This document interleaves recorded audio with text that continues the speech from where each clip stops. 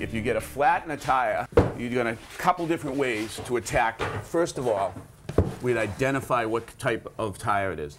This is a tube tire. This is not sealed to the rim. Okay. So that tells me there's a tube on the inside. So you've got an inner tube on the inside that holds the air. That's right. And when this gets a hole, simply just scratch it up, put some glue on, and a patch. Just like your bike kit you did years ago, and then get it back inside, blow it up, you're good to go. I remember it well. What are you going to show us? Well, here we have a tubeless tire, okay? And you can tell because the air valve is fixed tight to the rim. So instead of an inner tube, the actual tire is sealing air. That's right. All right. Now, this is a flat tire. Sure is. In order to find the hole, the first thing we're going to do is fill it with air. If you give me the air supply. Here's a compressor.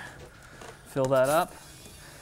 So by filling it, we should be able to hear the air coming out of this tire and then find that hole. Or feel it, one or the other. Oh, I can hear it already, yeah.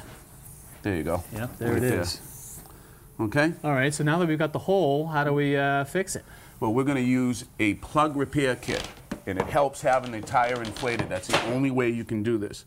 So the first part of the kit is a reamer. You can see it has a real rough edge on it. Yeah. We're going to take that and put it down into the hole and rough up the edges. So that actually cleans it up a little bit. Right. You just hold that with me. I want to make sure that all the air, leave it in. I want all the air in the tire because that's going to help me with the rest of the repair. Here's the second part. This is the applicator. Has a little eye in the center and actually has an opening with a couple of cutting edges on it. Actually looks like the eye of a needle. Right.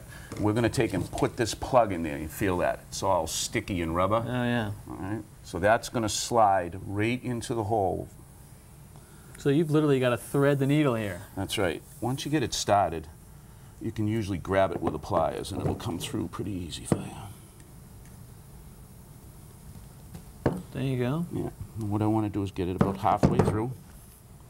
Okay. Okay. Now, for added adhesion, I'm going to coat it with rubber cement. We don't take any chances.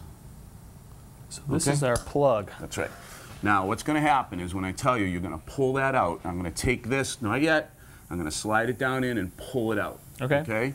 You ready? Yep. Go ahead. All right, so this goes in about 2/3 of the way down in, and then we just pull out. Oh. Okay?